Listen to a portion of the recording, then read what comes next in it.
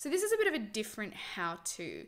This is not necessarily one I get asked a lot, but something that I felt was really important to actually talk on.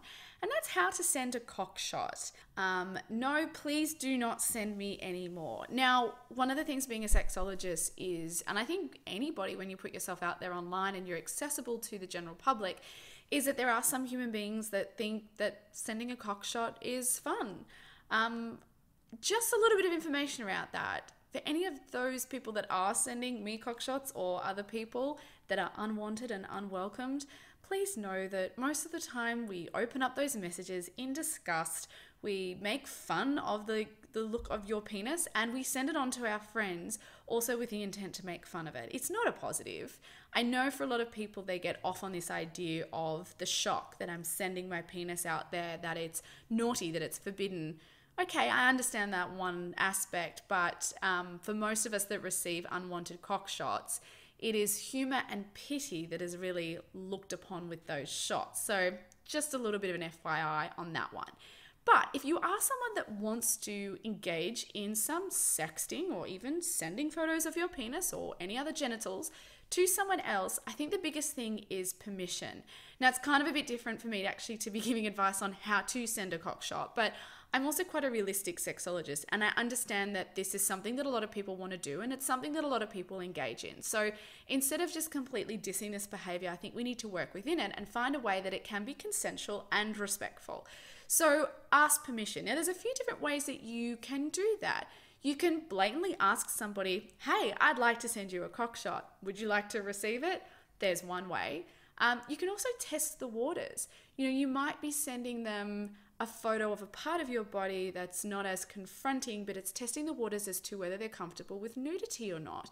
You might say to them, I really would love to engage in some sexting with you. Do you feel comfortable to send me a partly naked photo or a photo of a body part of yours?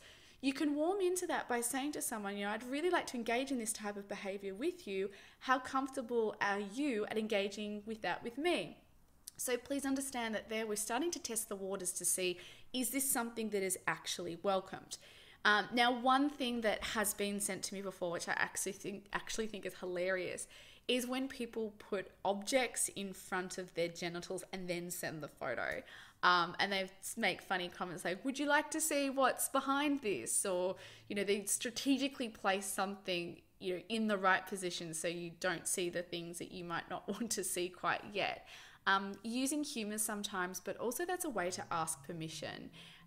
You have every right, if someone sends you that photo, to say, thanks, that's really funny, but that's just not for me. And if anybody does send me photos like that, I will be responding with respect, but I will be responding with a very hard no.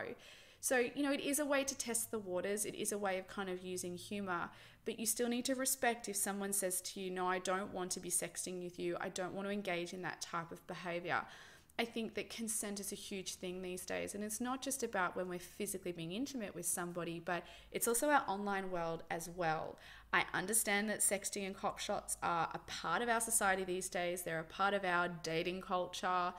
It's a part of our social media, but it doesn't always mean that it's respectful or right.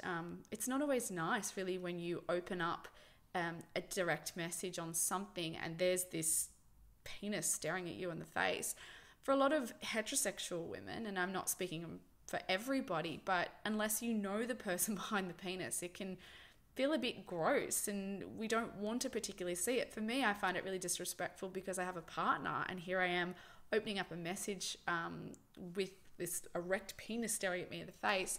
I do have other people that work for me and sometimes they check these messages, and they've been in situations as well where they've been sitting on public transport and also in relationships, and they've gone through messages and there's a cock shot from somebody sending it to one of my platforms. So I just think we can have a lot of fun these days, but let's be respectful, let's be consensual, and if you are wanting to send a cock shot, why not test the waters or ask someone first? So I hope that helps, and please know that you can have a lot of fun, you can have a lot of naughty, sexy fun, but consent, boundaries, and respect are a huge part of that. Now, if you have a how-to that you would like me to talk about, or you've got an Ask Dr. Nikki, please head over to my Facebook page. You can ask me anything, and please don't send me cock shots.